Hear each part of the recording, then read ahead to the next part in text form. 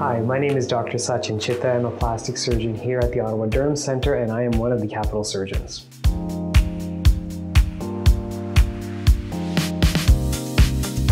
This is a very good question. It's a very common question, and there are a lot of women who get pregnant after breast augmentation. A few things to remember is breast augmentation in general does not change your ability to breastfeed. Also, breast augmentation will not change what happens to a breast when you get pregnant. And that essentially is, due to hormonal changes, the breasts become bigger when you are pregnant, and then after you finish breastfeeding, they have a tendency to get smaller and sag a little bit, specifically in the upper pole. So whether you have an implant or you don't, this is going to happen. In general, however, if you get pregnant after a breast augmentation, it's not a problem.